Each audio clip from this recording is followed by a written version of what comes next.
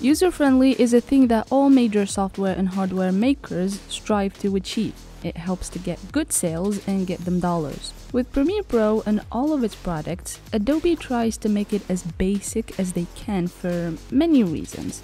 Number one is their love for money. But how can you actually make something that Hollywood editors with years of experience use to make billions of dollars user-friendly? We could talk about 3 levels of Premiere Pro utilization. This level is meant for boomers and people trying to say that they learned something this summer. In general, not full-fledged editors, but rather just casual users. If you're new to editing or PCs in general, Premiere Pro helps you with very clear instructions so you won't get lost. Getting lost is for later. You download the software and pay the subscription. Or not, no judging here. You open the software and get welcomed with a huge option that says New Project. Everything is set for what most people would use Premiere Pro for. Nothing hard yet, but how do you actually use it? Adobe provides you with icons. The most important one for the basics is the razor. And what's a razor used for? Well, no, it's not for shaving anything. Adobe doesn't have a beard, but you will if you want to be a pro. Okay. If you check in the lower left corner, you'll find a text that says Import Media. To start, you throw in your wedding video or the first YouTube video you're making to be the next Pewds. Oh my god! How many views is this gonna get me? Most certainly it's just some meme competition with some TikTok songs and some text added. That's it. That's literally it. Anyways, anything that comes to your head, you can just go nuts. No matter what you do at this point, it's very helpful to get your feet wet. You have to start somewhere. You've been using Premiere Pro for some weeks now. You learned how to add your videos and media and make some TikTok videos. In the next level of Premiere Pro, you start using your brain and try to be artistic. This level has 2 steps. The first one is fixing audio. If you're just starting, you throw in a song and just let it play in the background to a cringy thing. You may think it's funny or sad, but as you start to gradually know what you're doing, you realize that fixing the audio levels can give more soul to your video and cut the noises out safe. The second thing is color correction. If you're filming yourself, you're probably doing a bad job, especially if you are on a low budget and you have a 420p camera. You need to lock and prepare Premiere Pro once more, as it gives you a way to use color correction, fixes the hue and saturation in your video, and makes it as sharp as it can get just by using your cursor.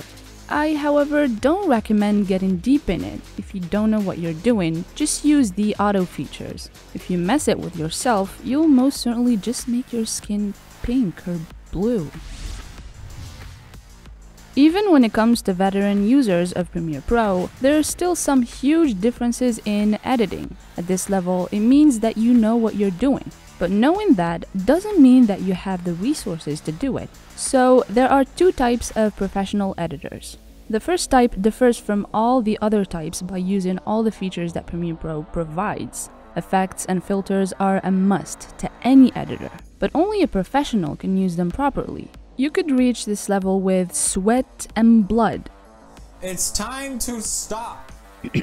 No, just kidding. You just need to put in a few hours a day to learn to use color correctly and add filters and effects as appropriate. In addition to mastering green screens and transitions and making them move seamlessly. It takes time and effort, but can be achieved only with a PC and a person with high hopes and dreams. The second type of pro editors is those who make dreams come true, for real. The one that takes a green screen and a wind fog machine and gives you Harry Potter. This level probably takes more time and effort to learn than all the others combined. The difference between a Marvel movie and a Bollywood next dancing blockbuster comes to editors. Those guys have to think about everything. Their imagination is what makes movies, ads, commercials, and documentaries successful. Green screens here are not on walls. They're in house-sized rooms, and the effects used cost millions of dollars. There's no room for mistakes, which makes this level not noob-friendly. Don't you worry though, it will take care of you no matter how. If you're an old, new noob or a pro mama, Adobe welcomes all differences. Of course, if you've just started, don't expect to pull off what you see in movies, like, ever. Even if you put in the time to get to that point, you have to use highly expensive cameras and lights, and just know that most of the budget of that movie is spent on the effects. But no need to start frowning just yet. If editing is what you set your mind on and you're just starting, you'll be mixed with the Indians for some time, putting yourself in Paris and taking your front door with you. Just start somewhere and put in the time, and you'll get better than you've ever dreamed of in your life. In the end, it's just a software that we humans can actually overcome. So, what level of editor do you think you are? And what are you aspiring to be? Again, my friends, we reached the end of our video. We hope you enjoyed it and learned something new today. Comment below if you think that we've missed something or if you have any other suggestions. Thank you for watching as always, and see you next time.